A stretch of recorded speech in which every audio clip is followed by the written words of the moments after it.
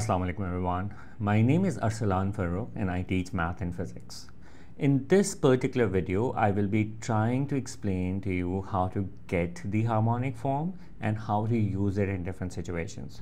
So first of all, you can have a particular trigonometric expression as a sum or difference of sine and cos ratios, and while converting it into harmonic form, you're basically trying to bring it into only one trigonometric ratio. It could be only sine or it could be only cos. So how do we go about it? What is the idea behind it? So first of all, you need to understand that what we do is that we suppose another right angle triangle whose one perpendicular side is A and the other perpendicular side is B. And then we call its hypotenuse to be R and we call its angle to be alpha. So R can be determined in terms of A and B. Similarly, alpha can also be determined in terms of A and B. So we can find R by using Pythagoras theorem, and we can find alpha by using the tan ratio. Now, once we have found R and alpha, what we actually do is that we start with the original form. First thing we do is that we multiply and divide it by the value of R. So the first term also gets divided by R and the second term also gets divided by R. So if you go back to your right angle triangle, you would recognize A over R as cos alpha and B over R as sine alpha. So we can replace A over R as cos alpha and B over R as sine alpha. And then once you will write it down in this particular form, you will be able to compare it with the compound angle formula. Sine A cos B plus cos A sine B is equal to sine A plus B, theta plus alpha. So this is how you get the harmonic form of a particular expression. Now, every time you wish to convert an expression into the harmonic form, you don't have to go through all of these steps. What you can do is that you can just in one step move from the sum of trigonometric ratio form to the harmonic form. How? Just find R by using A and B and applying Pythagoras theorem. Just find alpha by using tan ratio, tan inverse B upon A. Now, if the first trigonometric ratio is sine, you will express it in the form of sine. So it will be R sine theta plus minus alpha. But if the first trigonometric ratio is cos, then you will write it down in the form of cos. That's one thing. Now you have to remember that whenever you are converting it into the sine harmonic form, then the middle sign remains the same. That means if there's a plus here, then there will also be a plus here. And if there's a minus here, there is also going to be a minus over here. Now, you can remember it or you can identify it by using the compound angle formula, which is already given to you in the formula sheet, which says that sine A plus minus B is sine A cos B plus minus cos A sine B. But somehow it's telling you that you're getting this harmonic form using compound angle formula, and in compound angle formula for the sine ratio, the signs of the middle remain same. Whereas if you're expressing it into the cos ratio, just remember that you will find the R by using Pythagoras theorem. You'll find the alpha always by tan inverse B upon A. If first ratio is cos, you express it in cos. If first ratio is sine, you express it in sine. So R would be under root A square plus B square, and alpha would be again found out by using tan inverse B upon A.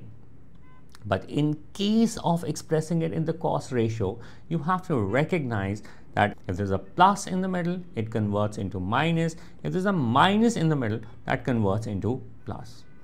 So for converting into cos, the signs will change. For converting into sine, the signs in the middle would not change. So if you can learn this particular form, you can always just in one step convert it into the harmonic form. Again, if you would want to recognize whether it's a plus sign or a minus sign, you can recall the formula of cos compound angle formula, which is cos A plus minus B is identical to cos A cos B minus plus sine A sine B. This formula is given to you in the formula sheet, and this sort of highlights the fact that the middle signs are reversing. A plus will get you a minus and a minus will get you a plus. Hence, you can convert into harmonic form in one step. I've never seen examiner asking you to convert into a cos while giving the first expression as sine. So I've always seen this pattern that examiner, if says that you have to convert this expression into harmonic form, he specifies that you have to convert it into sine. Or if he gives an expression of cos with the first term, then it specifies that you have to convert it into cos as well. But it is not a big deal. I mean, if you supposedly, though I haven't seen that happening, but let's say the question is 2 cos theta plus 3 sine theta, but let's say you have to express it in terms of sine ratio, r sine theta plus minus alpha. So that's not a big deal. You can rearrange these terms and you can write it down as 3 sine theta plus 2 cos theta and then do the rest of the process. So as I said, first of all, examiner will give the first ratio as the ratio that you need to convert it into. But if ever examiner doesn't do that, then you can always rearrange this expression and rewrite it with whatever you have to express it in as your first term, and then apply this concept of harmonic form. Now, why do we convert these normal trigonometric ratio summation forms into harmonic forms? It has various applications. And I will be getting into that. But first of all, let's have a look at the examples here. So it says express each of the following in the form r cos theta plus or minus alpha. So you know that you have to express it into cos ratio, and the first term is given with cos. So the first thing you do is that you would identify the coefficient of cos to be 1 and coefficient of sine to be 1 as well. And you will find r and you will find alpha. That's going to be tan inverse 1. So you've got an r and you've got in the alpha, then you can quickly just use the formula r cos theta plus or minus alpha. Now, how do you decide this sign? Since you are expressing it in cos, then whatever is the original sign, that gets reverted here. So that's why it's written down as a plus. Now, if you look at this example, again, you can find r by recognizing a as root 3, b as 1, and applying Pythagoras theorem to get r, tan ratio to get alpha, and once you get r in alpha, you can rewrite it in one step in the harmonic form, r cos theta plus or minus alpha. But since the original sign was plus and we are expressing it in cos, so the middle sign converts into minus. Now, if you have, let's say, if this is the expression given to you and you have to express it in terms of sine. So when you have to express it in terms of sine, that's exactly what we would want to do. We'll still find r by using 5 and 12. And once we find out r and we find out alpha as tan inverse b upon a, after getting r in alpha, we will be able to rewrite it into the harmonic form in one go. Keeping one more thing in mind, since this sign is plus and we are expressing it in sine ratio, so the middle sign stays plus.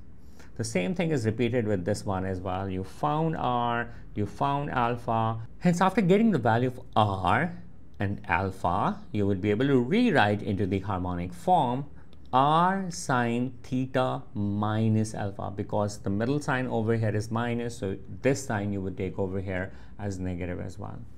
Now, talking about the applications of it, like if I will talk about a particular situation where, let's say, I have 2 cos theta plus 1 and I have to find the maximum and minimum values of this particular expression. I can get that because I know that the cos theta value oscillates between plus 1 and minus 1. So if I want the largest value this expression can take, then I take cos theta as 1. And if I need the smallest value this expression can take, then I'll take cos theta as minus 1. So that gives me the largest value of this particular expression and the smallest value of this particular expression as 3n minus 1. I mean, even if it had been like an only sign trigonometric ratio, I could do that. But if I am being asked to find out the maximum and minimum values of these expressions, I cannot determine that in the original form. I cannot determine that in the original form because when sine is minimum, cos is maximum, and cos is minimum, sine is maximum. So we cannot sort of identify together. So that is why the harmonic form proves to be very, very useful in this situation. Like, for example, if I have converted it into harmonic form, I can tell that this expression has the largest value as plus 13 because sine can take largest value as 1 and smallest value is minus 1. So the smallest value of the entire expression is going to be negative 13. Similarly, if you look at this example, the largest value of this expression is going to be under root 5 and the smallest value is going to be negative under root 5. So that's how you can find out the largest and the smallest values. Also keep an eye on an example where you, let's say, have a harmonic form in, like, let's say sine theta plus 36.5 plus 4, and you have to find the maximum and minimum value. You would be able to do that. Just replace this whole thing by plus 1 and replace this whole thing by minus 1. But sometimes to sort of trick you in certain situations, the examiner can give you an expression of this kind and could ask you to find out the largest and the smallest possible value. Still, you would do the same thing. You'd put sine theta as 1, and once I put sine theta as 1, this is going to be 1 upon 2 plus 4, that is equal to 1 upon 6. And similarly, I can put sine theta plus 36.5 is minus 1, and I'll get this as 1 upon minus 2 plus 4, and that is going to give me as 1 over 2. So these values that I'm getting are the largest and the smallest possible value. So this over here is the largest value. You can easily compare and see which one is the biggest value and which one is the smallest value. So for these kind of expressions, if you have to determine the largest value of the expression or the smallest value of the expression, you can do it by this particular harmonic form. Now, another application of this harmonic form could be to solve these kind of trigonometric equations. If you have an equation given like this, again, one of the requirements to be able to solve a trigonometric equation is to have one single trigonometric ratio. And since you have sine and cos both here, you would want to sort of replace that with one trigonometric ratio. And again, harmonic form proves out to be very, very useful in this case. So we can find r, we can find alpha, we can get the harmonic form of it. Notice that since I'm converting into cos, I have shifted the sign, but once I have brought about its harmonic form, I will be able to solve this equation quite easily. I've just gotten the range for the angle, I've gotten the basic angle, realizing the fact that this is in the first and fourth quadrant positive, so I wrote my answer for first quadrant and fourth quadrant, and then solved it for x to get the possible values of x. Let's take a look at another example where I have to solve this particular equation. I found r, I found alpha, I wrote it down into the harmonic form, and then it comes down into a single trigonometric ratio, which you can easily solve for. And you can get the value of, this gives you the interval of the x minus 57.99. You got two answers for sine ratio, first and second quadrant because sine ratio is positive, and then you can rearrange it to get the value of x. So guys, I hope it was helpful and you did understand the idea of harmonic form. If you have any suggestions, please do leave a comment. And if you did like the video, please do subscribe to my channel and give a thumbs up. I will put down the link in the description to download the notes, the work solutions, and also the worksheet. Thank you.